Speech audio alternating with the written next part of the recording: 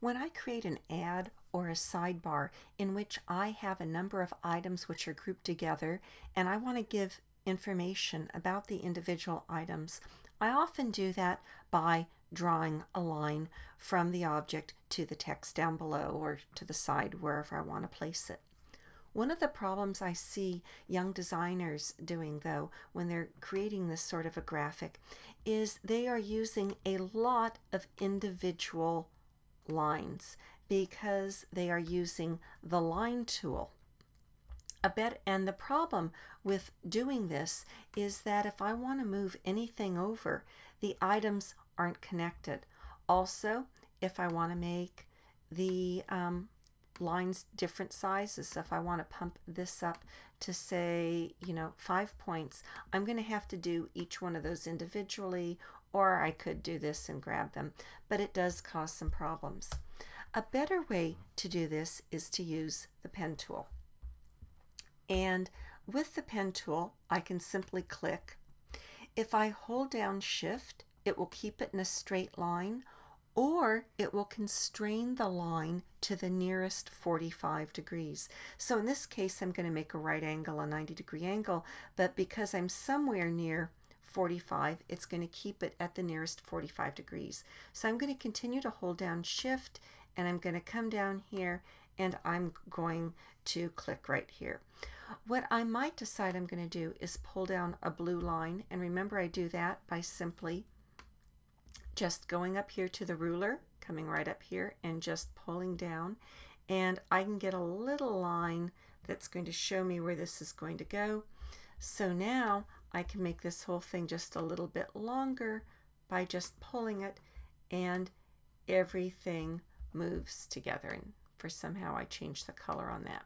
There we go. Okay, so there is my line at half a point. Now, what I can do is I'm actually going to pump this up to about 2 points, so it's a little bit easier for you to see. It's a nice black line.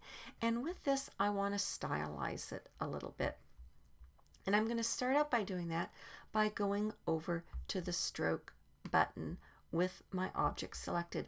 Now remember, with stroke, whenever you have 3 lines up here, and usually it will come up like this, I can hold down on it and show options, and I can hold more. So 3 means there's more behind it.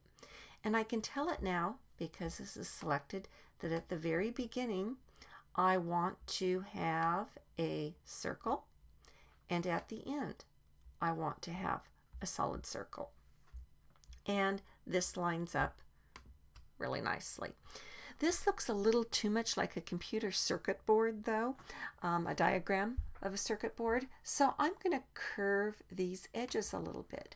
And I can do this by selecting the shape once again and coming up to my control panel up here and saying I want to move this 0.25, and instead of a square corner, I want it to be a rounded corner. And as I do it, I get a nice little curve there. And obviously, the more I pump this up, and if I don't know what effect it's going to give me, I can give it a lot of curve, or I can bring it just down here to a little curve. And I do exactly the same thing for my other items. Notice what happens, though, when I select my pen tool again. These have all reverted to the default, so that I only have to select all of these things once before I select my pen tool. I'm going to go to my direction tool and type the letter V to do that. And now I can change this to 0.25. I can change this to rounded, my corners to rounded.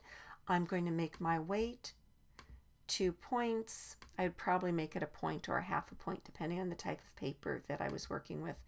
Round circle, or circle solid. And now when I choose my pen tool, I can click, hold down Shift to keep it to the nearest 45-degree angle, Shift, click, and then bring it straight down to that nice blue line. I can click here and it does line up with just the center of that right now. So this is looking pretty good. And I can continue to do this for each of my objects, always holding down Shift and constraining them. And when I'm done, I can always click off of this and change these back to 0 and change them if I wish. So that is how to create lines with variations and just pump up your artwork a little bit more.